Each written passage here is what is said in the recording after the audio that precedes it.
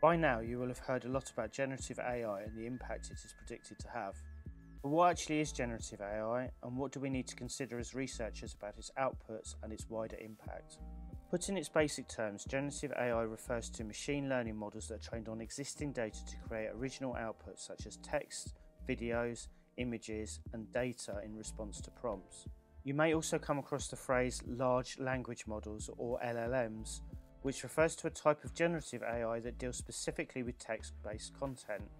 LLMs are trained with a huge amount of data that is then used by tools such as ChatGPT to create content. There are a range of different challenges AI poses for us as researchers and as a society more generally.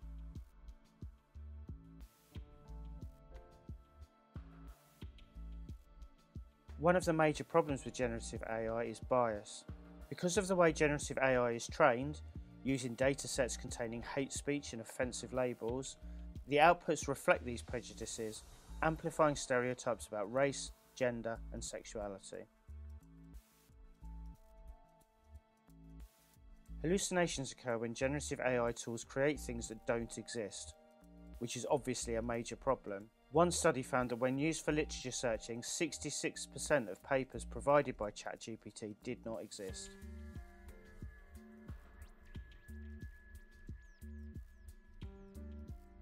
With some chatbots sharing or selling personal data and others not letting users delete their personal data, it is important to check privacy policies, check settings, and be cautious in what you share.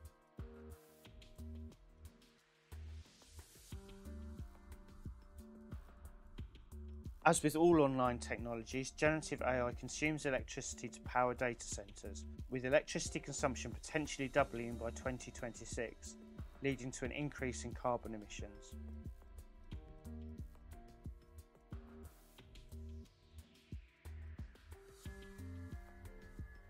Given the need to sort and code data, generative AI tools also rely on a degree of concealed labour to train them.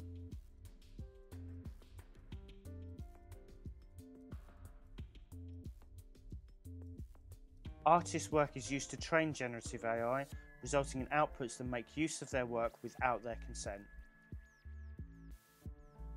In this guide, we cover everything from critical AI literacy to key tools and resources, and we take a look at how it may be able to help you with your literature searching should you choose to make use of the technology. Don't forget too that we also provide access to Genius, a tool that uses artificial intelligence to suggest relevant articles based on your written work or on articles you've already discovered. As always, please refer to your tutor for guidance on what is permitted when it comes to using AI, and make sure you are familiar with the university's academic integrity and academic misconduct policy.